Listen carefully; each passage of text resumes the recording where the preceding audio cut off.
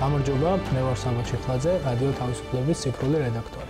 დღეს ვისაუბრებთ სოციალურ ქსელებზე, სოციალური ქსელების გამოყენებაზე, ინფორმაციის და ჩვენი მესიჯების გასავრცელებლად, ასევე კონტენტის შექმნაზე და ამ კონტენტის ოპტიმიზებაზე. ამ შემთხვევაში ვისაუბრებთ Instagram-ზე. Instagram-ი არის ალბათ ყველას რაღაც დონეზე შეხება გქონია, არის მობილური აპლიკაცია, არის საქართველოში და არა მარტო საქართველოში ერთ-ერთი ყველაზე პოპულარული სოციალური ქსელი და საქართველოს შეგვიძლია ვთქვათ, რომ ერთ-ერთი ყველაზე მზარდი სოციალური ქსელი, ამიტომ რომ უფრო და უფრო მეტი ადამიანი ერთვება Instagram-ში, თუმცა უკვე რაღაც არასწორი მგონია მზარდის თქმაც, იმიტომ რომ ძალიან ბევრი მომხმარებელია ჩართული და ერთ-ერთი მოწინავე სოციალური ქსელი ნამდვილად არის როგორც ახალგაზრდული ჯგუფში მომხმარებლების, ასევე უფროს ჯგუფებშიც, იმიტომ რომ წლების წინ როცა Instagram-ში ბიზნეს თულები არ ქონდა, ძირითადად ვიყენებდით ყველა ფოტოების დასადება და გასავრცელებლად, თუმცა დღეს თუ გადავხედავთ დიდ მედიებს, ისეთებს როგორც არის Guardian-ი, BBC, CNN-ი და ასე შემდეგ, შევხედავთ, ნახავთ Instagram-ზე, რომ არანაკლებ ყურადღებას აქცევენ Instagram-ს და არანაკლებ ბიზნობრივ და Instagram-ისთვის განსაზღვრულ კონტენტს აკეთებენ, ვიდრე შეგვიძლია მათ ვებსაიტებზე ვიპოვოთ. Instagram-იც ერთ-ერთი ყველაზე დიდი და მნიშვნელოვანი სოციალური ქსელი არის დღეს. იქიდან გამომდინარე, რომ Instagram-ს უკვე ეს ბიზნეს თულები აქვს და უკვე შეგვიძლია თვითონზე კონტენტის რეკლამაც გავაკეთოთ, ვიდეოების დავდოთ და ასე შემდეგ და ბიზნეს პეიჯები გავაკეთოთ და პროფაილები გავაკეთოთ, ეს ახალი არ არის, დიდი ხანია ეს არის, მაგრამ უფრო და უფრო ვითარდება, ხო? ბოლო პერიოდში განსაკუთრებით ბევრი რამე დაემატა და საკმაოდ მნიშვნელოვანი სოციალური ქსელი გახდა. უფრო და უფრო მეტი მომხმარებელი ერთვება Instagram-ზე, არა იმიტომ რომ უბრალოდ რაღაც ისე თავის მეგობრებისთვის გამოიყენოს და ფოტოები დადოს, არამედ ინფორმაციაც მიიღოს. ქართული მედიებიც იყენებენ Instagram-ს შეუძლებლად ინფორმაციის გასავრცელებლად და თუ ადრე არსებობდა ის მითი, რომ არ იყო Instagram-ი მაგის პლატფორმა და სხვაზე news ხალხი არ კითხულობდა Instagram ამბავს ასე ვთქვათ, არ კითხულობდა და არ უყურებდა ცოტა უფრო სერიოზულ ამბებს Instagram-ზე, დღეს ესე ნამდვილად არ არის. მიუხედავად იმისა, რომ თქვით, რომ მარტო ახალგაზრდების სოციალური ქსელი დიდი ხანია აღარ არის Instagram-ი, მაინც ალბათ უფრო გამოკვეთილი აუდიტორია ყავს ახალგაზრდები, რაღაც ახალგაზრდული ჯგუფი, ხო? თუმცა ესეთი სოციალური ქსელები კიდევ ბევრი არსებობს და ბევრზე შეიძლება ვილაპარაკოთ. თუმცა Instagram-ს რაღაც კარგად უჭირავს შუალედი, რომ თან უფროსი მომხმარებელია ჩართული და ეს ახალგაზრდები საკმაოდ აქტიურები არიან. რა პლატფორმები აქვს Instagram-ს? Instagram-ი ძირითადად გვთავაზობს თავის სამ პლატფორმას, რომლისთვისაც შეიძლება კონტენტი განსხვავებულად შევქმნათ. ეს პლატფორმა შეიძლება არასწორი სიტყვა, მაგრამ პლატფორმა დავარქვათ ასე, ხო? ესენი არის Instagram-ის news feed-ი, სადაც ჩვენ ფოტოებს ვანთავსებთ, ჩვენ ვიდეოებს ვდებთ და ასე შემდეგ. ეს არის Instagram-ის სტორები, რომელიც საკმაოდ საინტერესო მედიუმი არის დღეს ინფორმაციის გასავრცელებლად და საკომუნიკაციოდ, იმიტომ რომ დიდწილად შეცვალა კიდეც storytelling-ი, თამამად შეიძლება ვთქვათ ამ სტორების დამატება, იმიტომ რომ საერთოდ განსხვავებული კონტენტი კეთდება სტორებისთვის და მომხმარებელი საერთოდ განსხვავებულად იქცევა სტორებში და შესაბამისად ეს კონტენტ კრეატორების, პაბლიშერების, მედიების და ასე შემდეგ განსხვავებულ კონტენტს აკეთებენ სტორებისთვის და ეს არის ასევე მესამე IGTV. IGTV არის Instagram-ის ვიდეო პლატფორმა, რომელიც ცალკე აპლიკაციათაც შეიძლება ვიპოვოთ და ასევე Instagram-ში არის ჩაშენებული და სამივე საკმაოდ მნიშვნელოვანია და ჩემი აზრით, როცა კონტენტის შექმნაზე ვფიქრობ და ამ კონტენტის გავრცელებაზე ვფიქრობ, სამივე პლატფორმისთვის განსაზღვრულ კონტენტს უნდა შევხედოთ დამოუკიდებლად. როგორ მუშაობს newsfeed-ის ალგორითმი ყველაზე მარტივად რომ ვთქვათ.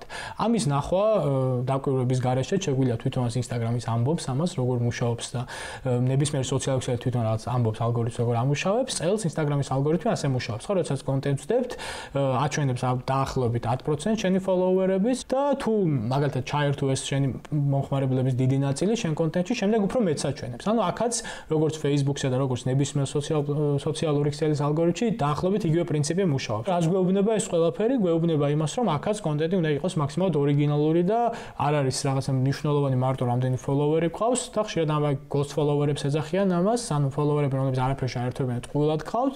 მოგეთ როცა ეხება ეს საქმე, ვლაპარაკობთ ამ შემთხვევაში ბიზნეს აკაუნტებს, ასე რომ ვთქვათ, პაბლიშერებს, უფრო სწორად რომ ვთქვათ, იგივე შეიძლება იყოს მედიები, შეიძლება იყოს აქტივისტური ჯგუფები და ასე შემდეგ, რომლებიც ავრცელებენ ამ კონტენტს და ამიტომ უნდა მაქსიმალურად ვეცადოთ, რომ დავაგროვოთ ისეთი აუდიტორია, რომელიც ხშირად ერთვება ჩვენს კონტენტში, რომ უფრო და უფრო მეტს აჩვენოს Instagram-მა ჩვენი კონტენტი.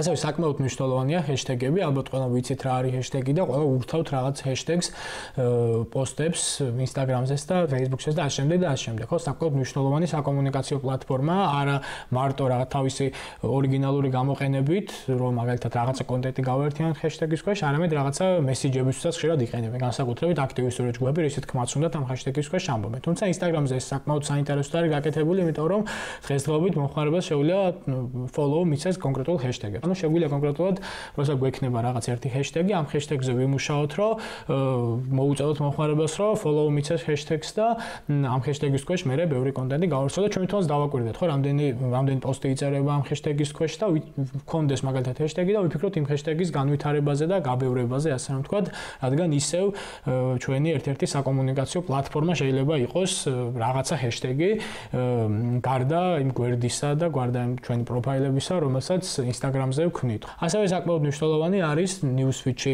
დაწინაურებისთვის user generated content-ი, ანუ მომხმარებლის მიერ შექმნილი კონტენტი. ხო, უნდა ვიფიქროთ, ასე რომ ვთქვათ, რომ იმის რომ მეტი მომხმარებელი ჩართოთ და მეტი ლოიალური follower-ი და გამომწერი გყავდეს, უნდა ვიფიქროთ, რომ რაღაცნაირად მოუწოდოთ მათ, რომ გამოგვიგზავნონ კონტენტი და ჩართული იყვნენ, იგზნონ თავი ჩვენი სივრცის ნაწილად. IGTV-ს შექმნით Instagram-და ბევრი რამე, ასე ვთქვათ, შეცვალა. ერთ წუთიანზე მეტი ვიდეო ვერ იდებოდა Instagram-ზე, არ იყო მაინც Instagram-ი ის პლატფორმა, სადაც მაგალითად მედიები დებდნენ თავის დიდ კონტენტს, ხო, და დიდ ვიდეოებს და ამ შემდეგ. ყველა ერთ წუთიანზე ნაკლებ ვიდეოს არ აკეთებდა. დღესდღეობით აქვს Instagram-ს ეს პლატფორმა, თავიდან მხოლოდ ვერტიკალური ვიდეოები იდებოდა, რადგან მარტო მობილურისთვის არის, როგორც ვიცით, Instagram-ი ძირითადად მობილურისთვის არის ადაპტირებული, თუმცა desktop ვერსიაც შეგვიძლია ვნახოთ და ანუ IGTV-მ ბევრი რამე შეცვალა, იმიტომ რომ უკვე შეგვიძლია IGTV-ზე ნებისმიერი ვიდეო, მაგალითად თუ გვექნება საკომუნიკაციო ვიდეო, როცა ეს აქტივებს ეხება, თუ ექნება რაღაც ვიდეო, როცა მედიას და პაბლიშერებს ეხება, ნებისმიერ 5 წუთიან, 6 წუთიან ვიდეოც ჩვეულებრივ დავტვირთოთ IGTV-ზე და ეს შეზღუდვაც აღარ აქვს, რომ მარტო ვერტიკალური იყო, ჰორიზონტალური ვიდეოც შეგვიძლია IGTV-ზე ავტვირთოთ და ამ ავტვირთვაც არ ხდება მარტო მობილურიდან, შეიძლება Creator Studio, Facebook-იდან უშუალოდ შეგვიძლია ვნახოთ, გადავიდეთ Instagram-ზე და ჩვეულებრივ desktop-იდან მარტივად რომ მართოთ ეს ყველაფერი Creator Studio-დან ავტვირთოთ პირდაპირ Instagram-ზე და მანდაც IGTV-ზე ალბათ ყველაფრის ავტვირთვა შეიძლება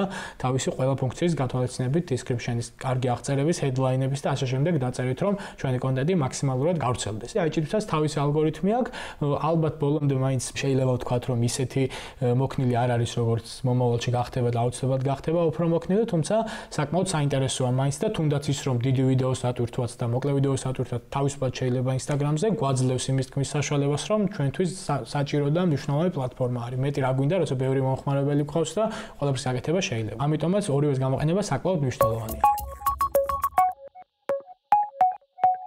Instagram-ის სტორები არის ალბათ ერთ-ერთი ყველაზე საინტერესო და მნიშვნელოვანი მედიუმი იგივე ინფორმაციის გასავრცელებლად, იმიტომ რომ ყველაზე შეიძლება ვთქვათ, რომ რადგან ყველა მომხმარებელი ძალიან აქტიურად არის სტორებში ჩართული და ყოველდღე რაღაც სტორებს აკეთებენ, ჩვენც ვხედავთ ამას, რატომ არ უნდა იყოს იქ ნებისმიერი სხვა პაბლიშერი, იქნება ეს აქტივისტური ჯგუფი თუ მედია, რომელიც კონტენტს ავრცელებს. იქიდან გამომდინარე, რომ კიდევ ძალიან საინტერესო ფუნქციები აქვს Instagram-ის სტორებს, ზუსტად ამიტომაც არის, რომ ვხედავთ მაგალითად Guardian-ს თუ შევამოწმებთ სხვა CNN-ს, BBC-ს დიდ მედიებს, აი სულ განსხვავებული კონტენტი აქვს, საერთოდ სტორისთვის შექმნილი და არაფრით არ გავს ეს კონტენტი თითქმის იმ კონტენტს, რომელსაც აკეთებენ ჩვეულებრივად საიტის ჩვეულებრივად Facebook-ისთვის, YouTube-ისთვის და ასე შემდეგ, ხო? აკეთებენ საკმაოდ განსხვავებულ კონტენტს და რატომ არის საინტერესო ყველასთვის Instagram-ის სტორები? იმიტომ რომ ძალიან ბევრი საშუალება აქვს, რომ მომხმარებელი ჩართო. როგორც ბევრჯერ გავიმეორე, ეს საკმაოდ მნიშვნელოვანია მომხმარებელთან ინტერაქცია. გარდა ამისა, რომ ალგორითმი ამას დიდ ყურადღებას აქცევს ჩვენთვისაც, როგორც კონტენტის შექმნელებისთვის და ამის გამრცელებისთვისაც, მნიშვნელოვანია, რომ რაღაცა გითხრას, ხო, მომხმარებელი, იმიტომ ვაკეთებთ, რომ რაღაც მესიჯი მივაწოდოთ. და აქვს საკმაოდ საინტერესო ფუნქციები Instagram-ს, იგივე ეს ჰეშტეგები საკმაოდ საინტერესოა, თუმცა ისე არ მუშაობს, როგორც ჩვეულებრივ შემთხვევაში feed-ზე მუშაობს, აქვს question-ები, ანუ კითხვის დასმა შეგიძლია მომხმარებელთან და შეგიძლია ანონიმურად გამოგიგზავნოს ნებისმიერი შეკითხვა question-ებით, შეგვიძლია quiz-ების გაკეთება, შეიძლება პოლების გაკეთება და ასე შემდეგ, ანუ მოკლედ მარტივად შეიძლება, როცა მედიას ეხება საქმე, განსაკუთრებით სუგჭირდება რაღაც აზრი კითხვა ხო მომხმარებელს და ამ პოლების და quiz-ების საშუალებით ძალიან მარტივად ეკითხები აზრს ისეთ თემებზე, რომელზეც ხანდახან ცოტა მოუქნელია ხოლმე სხვა პლატფორმის გამოყენება. სტორები საშუალებას გადლევს, რომ მარტივად და უშუალოდ ელაპარაკოთ ან მომხმარებელს და ინტერაქციაში იყო, ხო, კითხვები დაუსვა, კითხვები გიპასუხონ, მესიჯები გამოგიგზავნონ, მოგწერონ და ასე შემდეგ.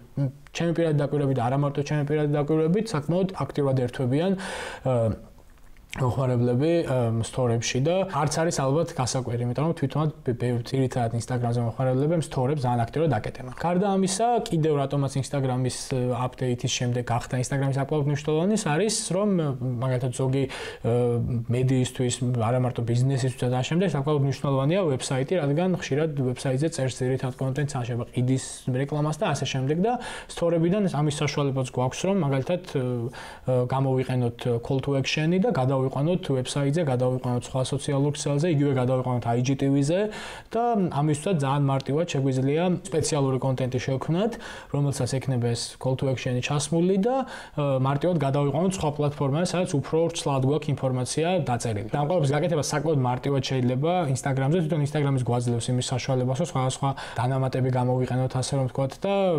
მრავალფეროვანი გავხდეთ ჩვენი სტორები. არსებობს რამდენიმე აპლიკაცია, რომელსაც ხშირად იყენებენ ხოლმე Instagram-ზე მუშაობის დროს და მე გირჩევდით და ყველა საინტერესო ჩემთვის არის Adobe Spark Post-ი, რომელიც შეგიძლიათ მობილურში საკმაოდ მარტივად ყველამ დავაყენოთ და კიდევ უფრო მეტ საშუალებას მოგცემს Adobe Spark Post-ი, რომ უკეთესი პოსტები შევქმნათ, ხო? როგორც feed-ისთვის, ასევე სტორებისთვის და ნებისმიერი პლატფორმაზე, სხვა პლატფორმებზეც გავიტანოთ. უფასო შეიძლება დარეგისტრირებათ, თუმცა პრემიუმ აკაუნტი შეგვიძლია ჩვენი ლოგოს დავამატოთ, უფრო საინტერესო და უფრო რაღაცა ჩვენი ბრენდის ვიზუალში ჩავსვათ ჩვენი ნებისმიერი კონტენტი, რომელსაც შევქმნით.